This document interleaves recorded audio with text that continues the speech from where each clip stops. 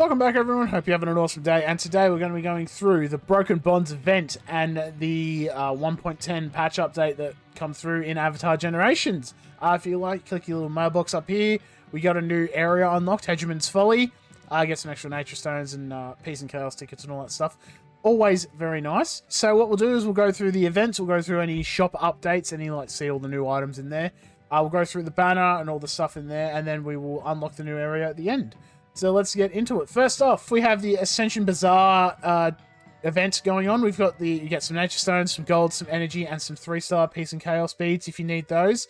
Just if you need to level up any of those characters. We've also got a peace and a chaos unit in the banner right now, so good for leveling those up. Or if you have any of the other ones, then you can level them up too as well, I guess. As you clear, obviously, your Ascension Bazaar challenges, we'll get nature stones, which is nice. Do some extra summons if you need any characters in those banners there. I'm going to lump all these together because they're pretty much the same thing. 1-star incense, candles, and singing bowls. Meditation beads, offense, defense, and mind. Any 1-star copies of these will give you some extra gold, which is always nice. And if we scroll down a bit more, any 2-star incense, candles, singing bowls, or any of the 3 basic meditation beads. Oh no, even the peace ones here as well. They're not the 1-star ones though. Not the 1-star ones.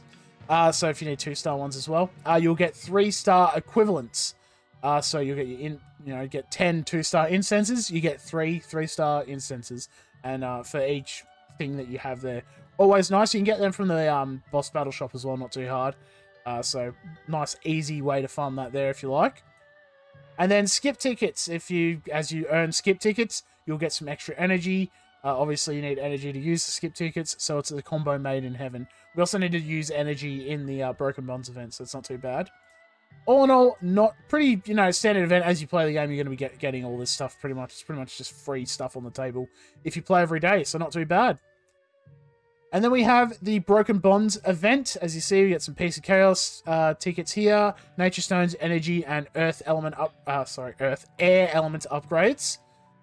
So as you complete Broken Bond challenges, you'll get some Peace and Chaos tickets. Always nice. As you use them, you'll get some Air Element upgrades. I'm a little annoyed they don't also give you Earth ones, or at least they have like maybe they cut this down to like 20 and then they make like 40 for Earth or something. I don't know. Just because if you get Jianzhu, for example, you can't really use Air Element on him. That's the only problem. But all in all, I mean, free stuff is free stuff, Complete adventures with Team Kyoshi. As you see, I was doing my just daily, I tapped on all my stuff because I forgot to put them on timed nodes overnight. So I've already got progress on this. But as you complete adventures with Team Kyoshi faction heroes, so walking on all the adventure paths, you'll get some extra energy. If you like, you can also use that energy to do a battle when you walk on between a node. And it will count as one adventure path and an adventure battle for those masteries if you need help farming those. And then spend energy in battles. Obviously, we get energy from here and the Ascension Bazaar event. If you spend 3,000 energy, you get, I think it's like 725 or something, 750 nature stones. So yeah, 25, sorry. 725 nature stones just for using energy, which you're going to be using anyway. So always nice there. And of course, just a quick shout out, we also have the Avatar Timeline Kyoshi event. Make sure to get that skill coin. As you see, we're pretty close to that. We'll probably get that by the end of the day anyway. So we'll go into the shop now. Ascension Bazaar is the event that has the shop right now. We have, if you use your boss battle currency, you'll get some 2-star materials, incense, candles, singing bowls, meditation beads. If you use your Anagi fins, your Zuko fur, Ang apples, which I love saying that, and your Boomy crystals. If you use all those, you'll get your 2-star rewards there, so always nice. You can't really see it behind me, but incense there if you're a little confused there. And then as we move over here, 1 per day as well, we have Wolf Feathers, Treasure, which is from the Icebound Labyrinth, the Earth Kingdom uniforms from Shenguan, and then the Omashu tickets from Omashu. Funnily enough, I get some 3-star stuff here as well, and some talismans. 3 talismans, always nice. I assume this is probably Kelsang, and this will be Jianzhu. Just guessing, And then if you need extra Peace and Chaos tickets, I have some Omashu tickets.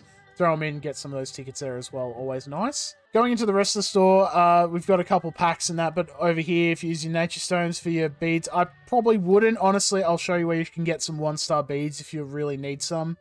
But if you need some 3 stars, using some boss battle coins isn't too bad there for that. If you need 1 star, if we quickly go to, where is it? I think it's upgrade and exchange. You can actually use some special and air 1-star elements to get some of those if you need them. Probably not really worth using nature stones, but up to you, I guess, you know. In terms of anything else we can buy, they usually have all the new stuff at the start. Oh, hello. Got some relics here. That's interesting. New characters, it looks like. No resources. I'm just going to have a quick look in boss battle, see if there's anything new. Doesn't look like it.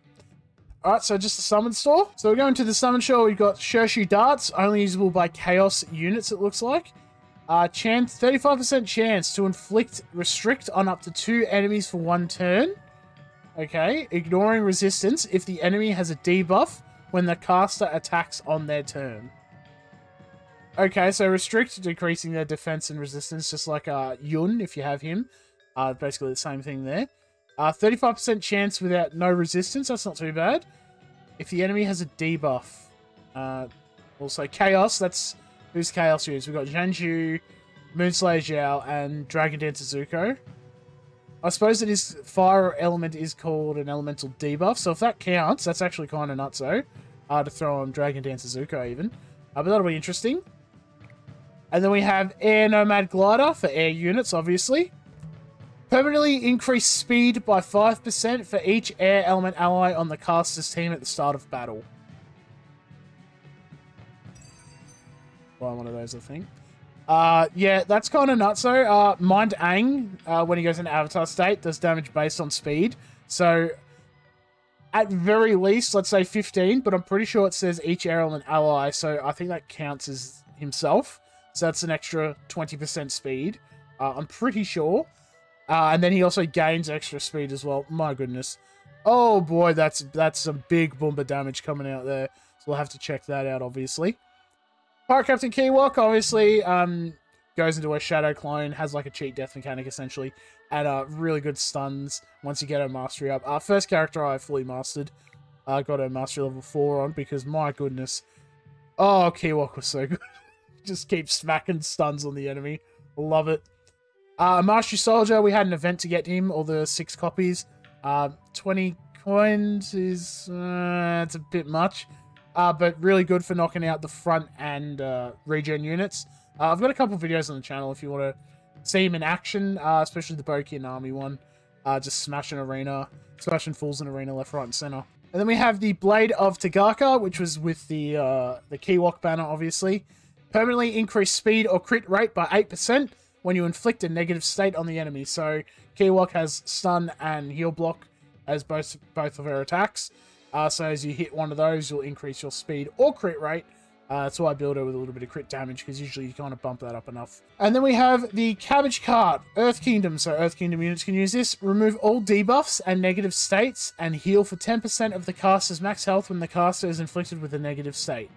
So you get hit with a negative state. Say if you're having trouble with a boomy boss battle, one of these is pretty good. You just remove imbalanced state off yourself, heal a little bit, and then you're able to take your turn. Maybe even stack up those earth debuffs on the enemy there. Again, 20 coins, probably not worth it, but it's not bad if you have one. Alrighty, and then we'll go to the banner now. So as you see, we've got Kelsang Jianzhu, not happy with each other at all. So we'll quickly go through that. I don't think there's anything in here. Let's have a quick look though, just to make sure. Nomad Glider. Nice that they've added that actually in here, so you're able to get it. If we're lucky getting some copies, my goodness, that'll be kind of crazy, I reckon. Alright, so we'll go through all their kits and all the extra... We actually got 4 relics here, which is interesting. So we'll have to go through all those, obviously, as well. So we'll start with Kelsang, because he's right at the top. Why not? Peace, Air Element, Air Nomad, Team Kyoshi, Sage is this one here. So Sage, if you're curious at what that little symbol there is. And Kyoshi Timeline. Basic attack, Sweeping Storm. Deals storm damage to all enemies. Alright, so an AoE on basic, always nice. 50% chance to inflict knockdown on the enemy with the lowest speed for 1 turn. Okay.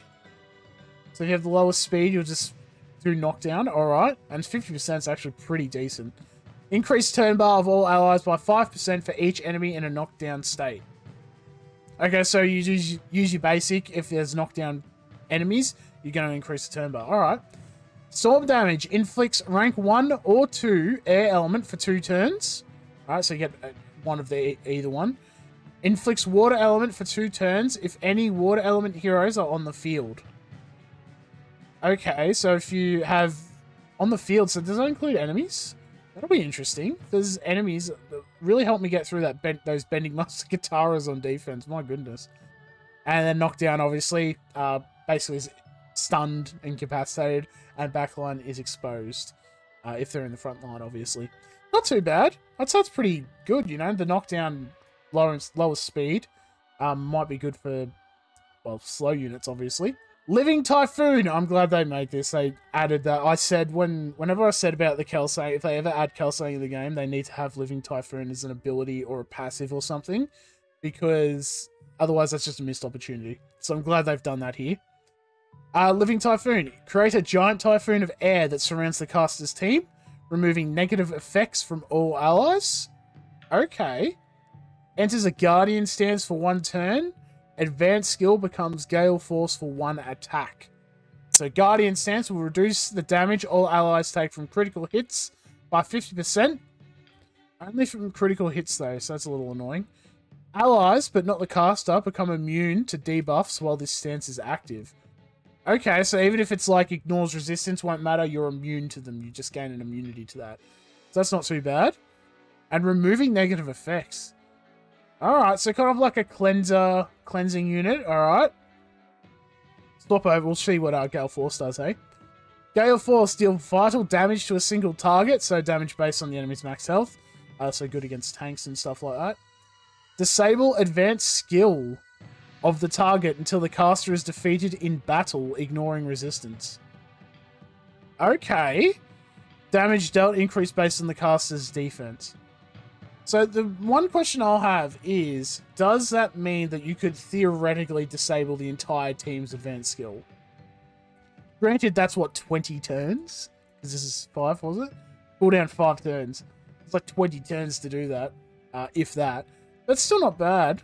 Disabling, even like, I'm trying to think characters in Arena that have like a really good advance, like Zuko, Iroh, Zinfu, Mind Aang. There's a lot of characters I can think of, at least that are going in, that disabling the advanced skill will just basically make them pretty useless. So it's not too bad there. And then passive ability, Enlightened Embrace. Increase attack and crit rate of each ally by 2%, and increase defense of the caster by 5% for 1 turn when any ally is attacked while Guardian Stance is active. Up to 5 times a battle. I don't think it's 5 times a battle, because that's only, I mean, I suppose defense, 25% defense, but I wonder if attack and crit rate is also by 1 turn, but that'll be interesting to see, because it doesn't say, usually it should say it afterwards, and then it goes and increase defense, so that'll be interesting to see. And then Guardian Stance, it tells us. Alright, so kind of like a tank cleanser kind of unit. Not too bad. I mean, if you need to do that, go for it. I mean, air, well, you only use air units in Unagi, and yeah, so boss battle wise, you probably weren't using that much, but still pretty cool. The Architect Jianzhu, which is how apparently it's said, but again, I'm not very, will butcher the name, I'm sorry. Chaos, Earth Element, Earth Kingdom, Sifu, Sage. Again, we'll just hold it here so you know what Sage is there. And Kyoshi Timeline. No extra ability, like no swappable skills, so it's just these 3. Basic ability, Unseen Influence. Deal wounding damage to 1 target. Inflicts stun on the target for 1 turn. If immunity, tenacity, or skill nullifier are present, removing those effects. Okay. Damage dealt cannot be countered and is guaranteed to land as a critical strike. Wow, that's actually kind of strong. Inflicting stun, regardless if they have, like, immunity and all that stuff. Just, wow. Wounding damage deals additional damage to the target and then to all their allies if the target has 2 or more negative effects active. Okay, so kind of a debuff, like a debuff-heavy kind of attacker unit there, okay. Locus of Control. Deal nature damage to all enemies. My goodness. He's an Earth Element too. I'm already loving this character. Inflicts Misdirect on each enemy for 1 turn, excluding targets in the back line. Damage dealt cannot be counted and is guaranteed to land as a critical strike. Nature damage is kind of crazy on Earth units because if you get tier 3 Earth, they will essentially be stun locked for however many turns you have it there. So nature damage ignoring resistance is kind of strong. Misdirect. Reduce defense of the target by 50%. Deal additional penetrating damage to ally backline when the caster takes damage. Deal additional penetrating damage to ally backline when the caster takes damage. Oh, no, sorry. I'm thinking like Jianzhu will take it. No. The character that has it, you hit them with misdirect, it'll hit the backline as well. So that's actually kind of, it's like double hitting essentially. Kind of like Bounty, how it does additional penetrating damage from Zinfu, which I'm sure a lot of people will know about. Also reducing the defense and then just dealing extra damage. That's actually kind of cool. Knock out the back unit pretty easily if you can. And then we have, I was going to say like Puppeteer or something. Grand Design. Remove negative effects on the caster with a 50% chance to inflict a random negative state on an enemy when hit with a critical attack. So if you get hit with a critical hit, you will just remove your any negative effects on yourself. Okay? So hit with a crit, cleanse, and then 50% chance that you're going to put a random negative state on the enemy. So that could be like your stun, maybe imbalanced state. I don't know if that'll be something that he can do. That's kind of crazy. Alright, very like a mind... I get like Mind Ang vibes, like it's a mind unit that does a lot of damage. That's what I'm kind of getting from him there. So pretty much going to be, I think that'll be really, especially as locus of control, that misdirect ability is making me think all kinds of things, you know. And then we have our Relics, Kuruk's Poem. Deal additional penetrating damage that ignores 25% of the target's defense when the caster attacks an enemy with 2 or more buffs active. Only usable by sages. Okay, I mean, I don't really... That's 2 or more buffs. Okay, you deal with a couple of buffs. It kind of sounds like a... Like Suki. Like, I know Suki gets a lot of buffs, even Zuko.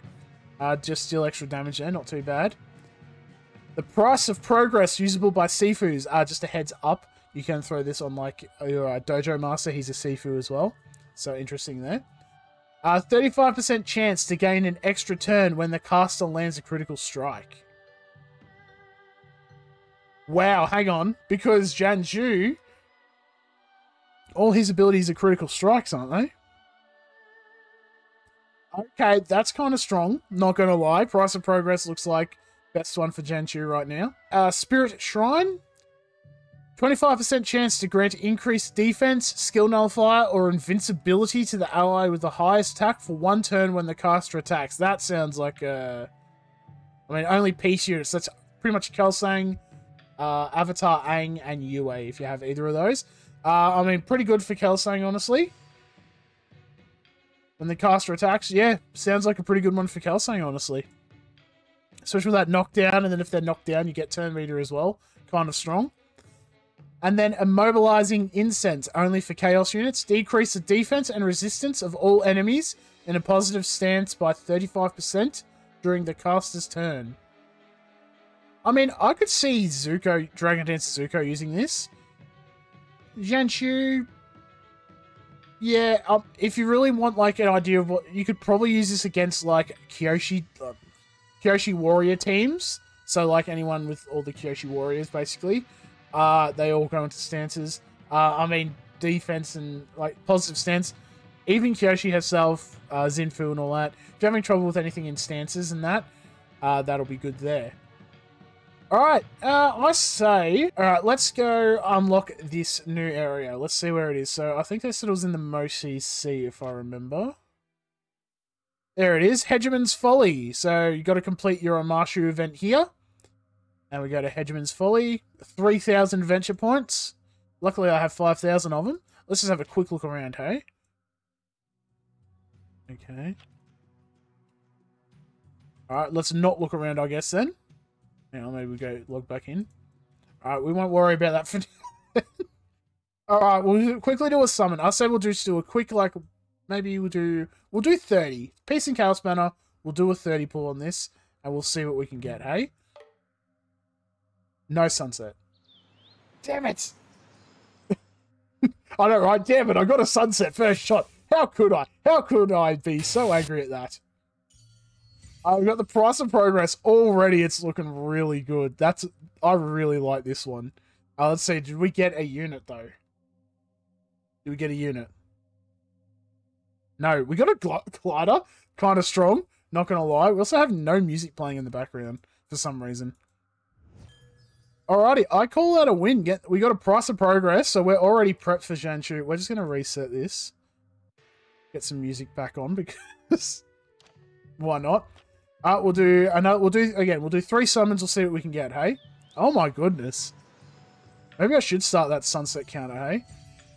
Tui and La, I actually don't think I have this one, so that's actually really good. Increasing attack of water elements. Spirit Shrine, alright. Not too bad. We've already got 2 of the... Well, the 2 relics I actually wanted, so that's actually not too bad.